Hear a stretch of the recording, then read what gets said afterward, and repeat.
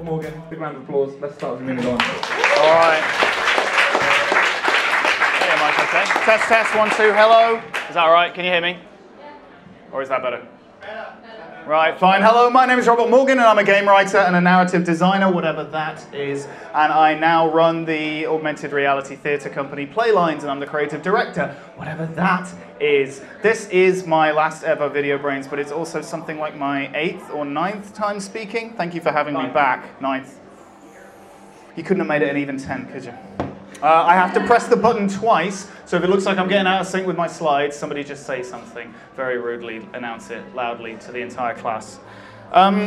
Today, I want to talk about death.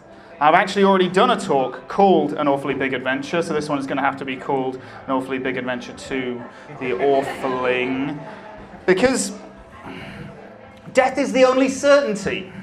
And it's also one of the most consistent experiences that we have across video games. So much so that we often end up using it as our go-to word for failure, even when the game itself is theoretically at pains to tell us that's not exactly what's happening. But you could argue it's a form of desensitization to death. But even though death is a common feature in the narrative and the mechanics of games, it's also by definition kind of the most narratively incoherent element in a game's story, at least according to what you take as the conventional definition of narrative. If you die, you're supposed to be gone. Whatever your personal belief system is, whatever you think ontologically happens when we die, we do seem to know that people don't just flicker out and then come back in flashing and are invulnerable for a short time because we presumably conduct our lives rather differently.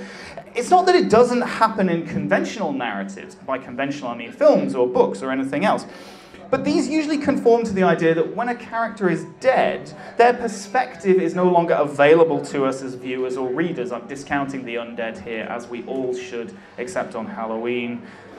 If you haven't seen Psycho, then you may not know that the whole first hour or so of the movie follows a character who then gets just straight up ganked. And the narrative snaps to a new perspective character, in this case her sister. In fact, Hitchcock ran a whole anti-spoiler campaign for this movie, partly because of the big twist at the end, no spoilers, but also partly because of this twist halfway through. We haven't seen any other perspective up to the point when Janet Leigh dies. So it's shocking, because we're used to our protagonists having basically plot-based invulnerability in order to protect our insight into the narrative. In order to keep open our window into the story, the protagonist has to stay alive or at least come back as a ghost or a zombie or something. But in this case, the perspective just moves to another character who we haven't met yet, a character who's going to face the same dangers. And we're almost kind of reluctant to get as closely engaged with this character because we got burned last time by the character who we thought was our avatar inside the story. And considering how much time we spend dying in games, or how much you do if you're me, anyway, unsurprisingly, games spend a lot of time exploring how putting players through that weird, real but not real experience of dying can make them feel. So today, I want to talk about 5 ways we die in games and how that makes us feel. And a little bit about what that says about how we play and how dying over and over, and if you're like me, over and over and over, helps us think about the real world. Now, this isn't about the design mechanics of dying so much. It's not about permadeath or having multiple lives or all of that. It's about the moment of passing over. How games decide to simulate something that we'll all get to experience, but usually only once, and that we don't typically get a chance to report back about. Now, this list isn't meant to be exhaustive. In fact, if you've died in a new and interesting way, then I want to hear about it at the end. So first, let's talk about loss of control. So very few games just smash cut to black when you die, because from a design perspective, that's pretty jarring to suddenly get a black screen and die, and because assuming that a game isn't one of those mythical Molyneux monoliths that deletes itself off your hard drive when you die, then in most cases, games want you to understand something about how you died, to maybe equip you to do better next time, or to feel something more than just a cut-off when you die, to motivate you to do something differently next time. One particularly common way of doing this, especially in action games and in military shooters, is a short sequence where you lose camera control, usually with like a red mist or a visual warp of some kind. Modern Warfare, among others, pioneered this idea of like a continuous spectrum of visual warping, which reflects like injury and then severe injury and then near death and then death. But it's not a real continuity, it's still jarring, because you don't really slide continuously from injury to severe injury to near death to death, because the really important thing to the player is that moment when you lose control of the camera, when the camera control is wrested from you and the game takes over. That's effectively when you're in a death cut scene. The visuals might try and keep that moment when your body can't fight anymore separate from the moment when you die, so that you spend a little bit of time looking up at the ceiling. But from the player's perspective, we still know the instant that we're done, because it's the moment we lose full control. By and large, there isn't all that much difference between having 100% health and 1% health in a game, because you're still in with a shot, but there's a world of difference between 1% and 0%. Even if we're still looking through the character's eyes, even though they're short, they're still cutscenes, and so they're just as vulnerable to outstaying their welcome. As in any cutscene where you can't help doing something that you don't want to do, in this case dying, but I mean, more egregious examples exist, thanks to Dishonored. So, that's actually why making shooters in VR is a lot more difficult than you might imagine. So I've worked on action games in VR, and in one of them, dying didn't present a particular problem. So this was Gunner, and it was a pretty straight up and down action arcade game, as the game suggests. You were in a fixed position in a classic New Hope style gun turret. And as you died, the screen redded out a bit, and then damage decals started appearing, and then after sufficient signposting, you'd just die. The screen would just fade out. This didn't actually present too many problems for players, because they understood exactly what was happening, and more importantly, we didn't ever take away camera control. But nonetheless, in another VR game I worked on, death became this really vexed issue. So in the assembly, death presented a much greater problem. So this was supposed to be a game with a strong feeling of threat and jeopardy, and in the end, you could almost never die. You could fall off a platform in one sequence, but you'd just fall into the dark below, and then you'd reappear 5 steps back, and in testing, that turned out to be pretty discombobulating for the player. As a rule, in spite of trying to set up an atmosphere of danger, you are never in real threat, because when you die in VR as a human, rather than as a fixed CCTV camera, you either have to smash cut to black, which is even more discombobulating for the player, or you have to take camera control away to stagger around a bit and die them to the floor with instant, often catastrophic nausea. When I was at PlayStation, we called this the nose bag problem, because we thought we'd have to ship the damn things with nose bags attached to stop the vomit. So is there another way? Well, actually, the Rick and Morty VR experience found a pretty elegant way to do this, albeit one that wouldn't work with almost any other IP. So they wanted you to die from all sorts of things, and the moment you die, you're instantly transported somewhere in a dark room with a sign marked Purgatory and a phone which allows you to respawn. This happens instantaneously. The moment you die, blank, you're just there. Now, not only is that relatively easy to engineer, because teleporting you to a new location is a lot easier than taking control of the camera and performing an animation. It also preserved your camera control perfectly. You were just suddenly there. You figured out pretty quickly what had happened, so any discombobulation was part of the experience of blacking out and waking up instantaneously in Purgatory.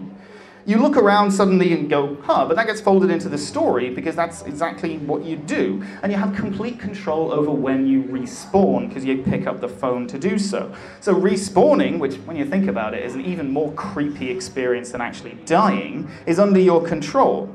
It's funny how much difference being able to press the button yourself makes. For some reason, as players, we're able to put ourselves in the position of being a gun turret pretty easily, like in Gunner. And dying in that context, even in VR, didn't seem to cause us much more concern than, say, driving a remote-control car under the wheels of a moving Humvee. But as soon as you give someone simulated legs to walk around on and simulated hands to look at, then you better be careful how you kill people in VR, because it turns out that once you get them inside a shell, humans are as stubborn as hermit crabs when it comes to getting them out again.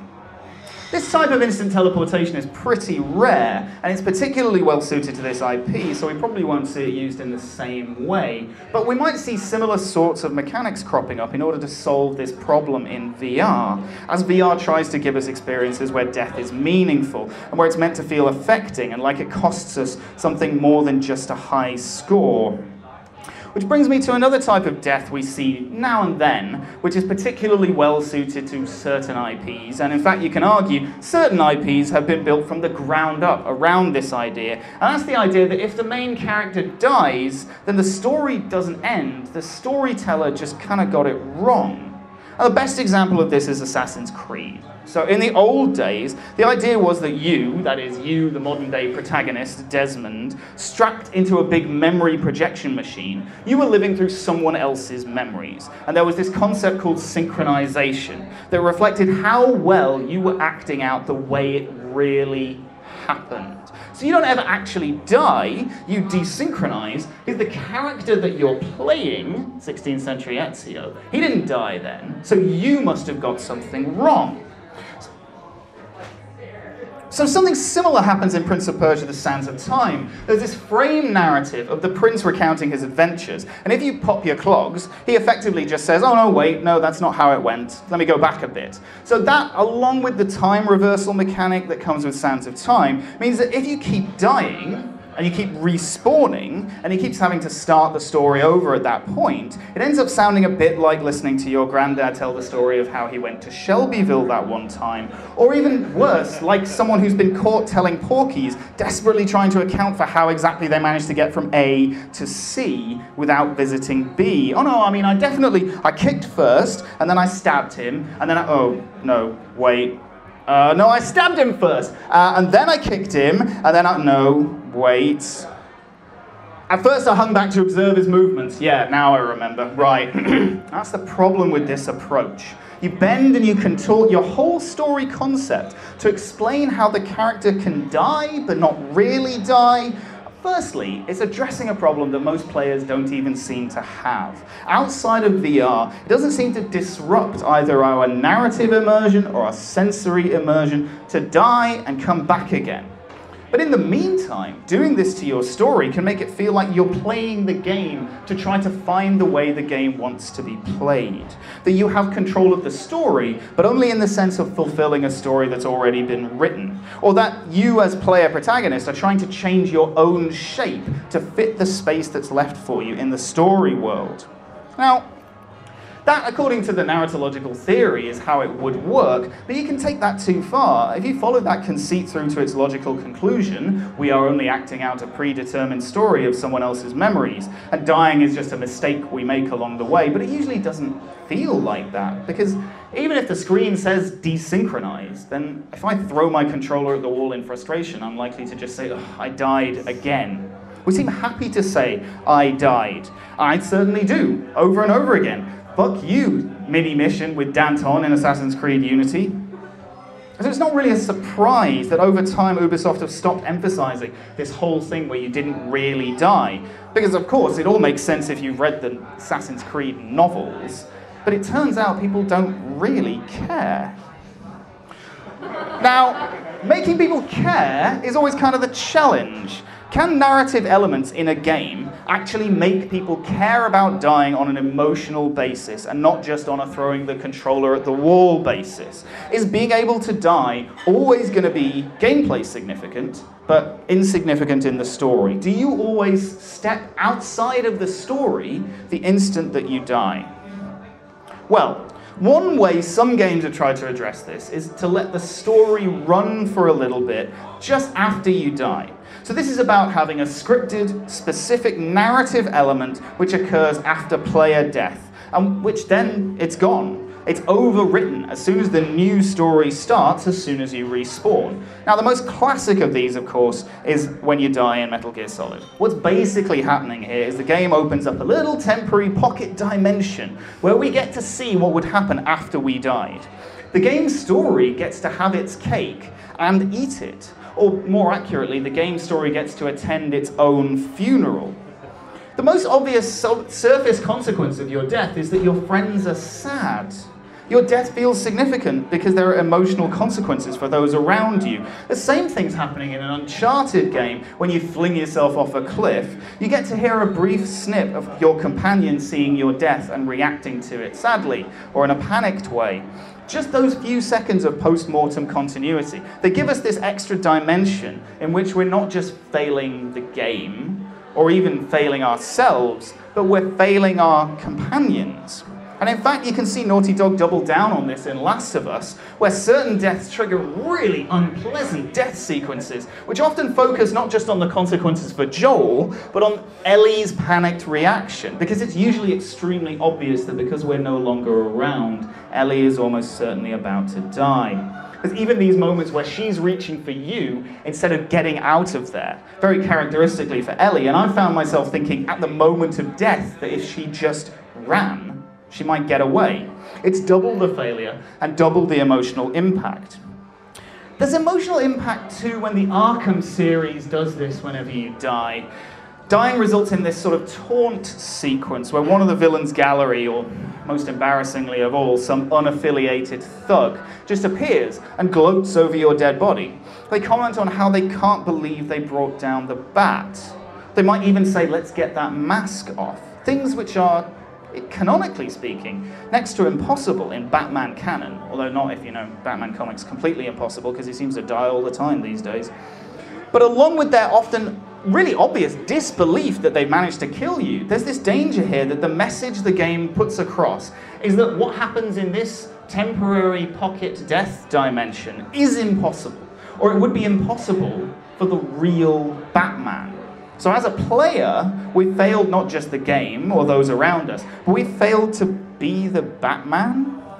In the same way that Wolfenstein's at pains to say you're not just choosing different difficulties, you are being a different person when you play in different difficulties. Those sequences in Arkham can end up emphasizing the idea that you are role-playing as Batman only until you fail, because that's something that Batman doesn't do. And so not only do you step outside the story when you die, but that when the Penguin cuts your mask off, maybe they won't find Bruce Wayne in there, but just some player in their living room. The games do a good job of making you feel like Batman if you're into that sort of thing. But maybe the narrative weight of Batman as reliable and largely failure-proof shows through that little crack that the game opens into a parallel world where you died. Now, lastly, games by definition have trouble making us feel like death is more than an inconvenience, big or small, perma or temporary. That's partly because the art of design is the art of managing convenience. And the gimmick of a game with true permanent death would just be that, a gimmick. A few games have tried to make deaths feel like true losses, and I just want to look at one example, though there are many others, quite a recent example, Battlefield 1. So, in the opening, you play through one of the more horrible battles of World War I, and you play through a sequence of must-lose, must-die encounters, which is usually absolutely death as a design point. But each one of these encounters corresponds to a different identity of a soldier on the battlefield. A different name appears on screen identifying who you are. There's a different set of arms that appear bouncing around in your field of view. When you die, as any of these people, the camera then zooms out to a map and zooms in again to a new person, a new identity, an entire new life that's about to be lost. And every one of these deaths is a person, we're being told. And if they feel disposable and casually and indifferently thrown away, well, that's the Western Front for you. And in principle, I like this design point. I think it's clever. And I've had knockdown, drag-out arguments about this design point, so I don't want to get into too much detail about it. But I don't think it goes far enough. And I think it undercuts its own point. Because these named deaths, as named individuals, are still tied to progress, just as much they are tied to the weight of each death. Because it turns out, if you go back and replay it, you can die in the wrong place and actually respawn, not as a new person, but as the previous one, in the same place, with the same armament. They are must-lose battles, but even worse, it turns out they're must-lose battles where you have to get past a certain point and then lose, which is even worse.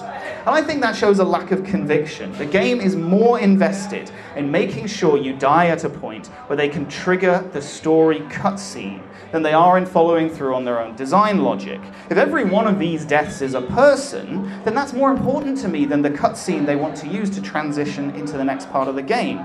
And maybe I don't get to see some lovingly made cinematic content. Or maybe it means that you could get through this sequence in seconds just by throwing grenades at the floor. But I think that's a fair price to pay for an ending that feels right and that feels like you've lost something. Now lastly, I want to say a word about the end of things. Because VideoBrains has been pretty good to me.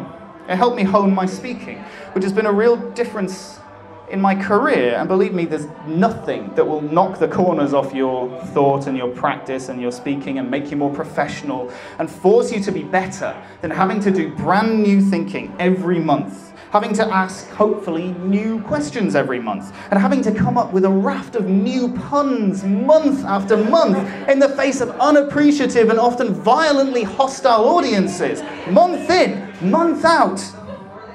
I can't say for sure that my career would be different without VideoBrains, but it feels like it, and it feels like it would be poorer. In the last year, I've been setting up my own small studio to do the art that I really care about, and I've found it a probably unnecessarily stressful and intimidating process. But I'm pretty sure that the practice I got here and the friends that I made here helped.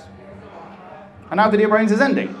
Or semi-ending, or its era is ending. So it seemed weirdly fitting to talk about when things end in games, but they keep going anyway. Because the vast majority of games teach us to keep going even when we die. Sometimes we could keep going stronger and wiser. Sometimes we keep going feeling a bit foolish. Sometimes we're screaming in frustration. But it doesn't matter whether we can spawn right back into the action, or whether we throw the controller aside and walk away from a game for months. Games let us try again, and keep trying. And I think that's kind of inspiring, and worth talking about here at the end of something that's meant a lot to me, and that I know has meant a lot to a lot of other people here. Now, yeah, you can argue that being able to die over and over and start over and over in games dilutes or devalues or desensitizes games' ability to talk about death, real death. But I think that because games teach us to persevere, and to take risks, and to manage risks, and to make our own choices, even deciding when death is too high a price to go back to that bloody checkpoint yet again, that because of that, when we step outside the game, when we're back in this world here, where thanks to some monstrous comic injustice or in-joke, we only get one shot at life, I think games make us a bit better prepared to decide what kind of life we want to live and to keep pushing for it, no matter how bad the curve is, no matter how unfair the checkpointing seems. VideoBrains has meant a lot to a lot of people, and a lot of people worked incredibly hard to make it and to keep it going in the face of the inevitable difficulties of anything that's worth doing. The inevitable amount of frustrations and disappointments and the long nights and the difficult phone calls and the little failures that you've got to keep running into, you've got to keep hurling against just to keep something like this going. Because here in the real world, failure isn't something that just happens like a bulb going out, any more than success is just achieved, like a switch flipping on. Failure is a spectrum you wake up and you find yourself on every single day, just like everybody else, no matter how successful you may seem to others. Every day you wake up somewhere on that spectrum, and every day, some days it doesn't seem like you've got much to show for it. Every day, though, you have to decide what you're going to do about it. When you're making something, or trying to make something happen, or keeping something going, the temptation to just let this one be a failure too far, to give up, that temptation keeps getting greater and greater. But VideoBrains might be ending, but it's the furthest thing from failing. Because it was kept going in the face of failure and frustration by people who muscled it together out of nothing, and who thought it was worth doing. People who thought it would mean something, and today I want to say, yeah, guys, it did. And if you're out there trying to make something, or dreaming of making something, then I want to tell you that it's the failures that you get past, by hook or by crook or by glitch, or sometimes just by handing the controller off to somebody else so they can get you past just that one bit. The failures that you've got past, that's what matters, not the one that finally gets you, for whatever reason. Because the failures that you got past along the way, every single day, that's what things are actually made of. I'm going to miss this. It brought something really great to the London scene, something that was missing, and something that'll be missed. But it leaves the London scene changed for the better, so they'll be able to make something even better in the future. And if you're here now, or if you were here at the beginning, I want to tell you that you were part of something that was hard to make, but that was worth it, and to keep that with you. VideoBrains is dead. Long live VideoBrains. And that's where I want to end it. Thank you very much.